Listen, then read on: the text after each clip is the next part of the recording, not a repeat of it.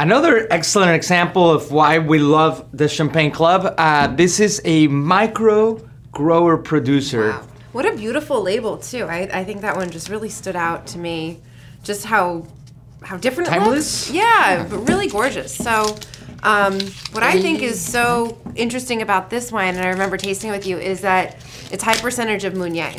Indeed. So our three main grapes of Champagne, we have our Chardonnay, our Pinot Noir, and our Meunier. Right, Miller's Pinot because it's got this dusty Miller like a flower Miller, right? So yeah, it's got a dusty appearance. It's a grape that's more widely found in the Vallée de la Marne, where I believe this micro winery is. Is it?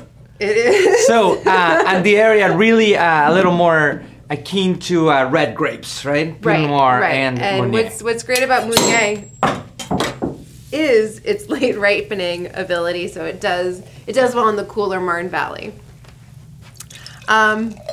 Yeah, ooh, look at that. There's a little color intensity. Nice copper color in there, richness. I do recall vividly this champagne. It's ideal with like the main courses, with like later in the meal, also to carry it through desserts. This is a lovely kind of richer when you have things like foie gras.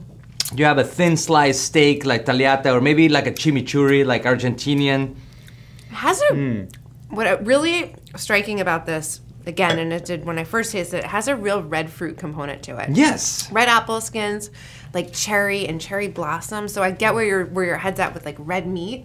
I think this has so much complexity and a little bit of that like dusty, like leather-bound book, wisdom to it. I love that. It's love beautiful. that. I get a little bit on the finish, a little bit of like dried peach gummy rings, a little bit of, but quite all really well composed and delicious. I could drink this throughout the entire meal, but I love the idea of it with your main course. Levasseur, thanks for our friend Gard Hogdon who brought it on board. Cheers. Cheers.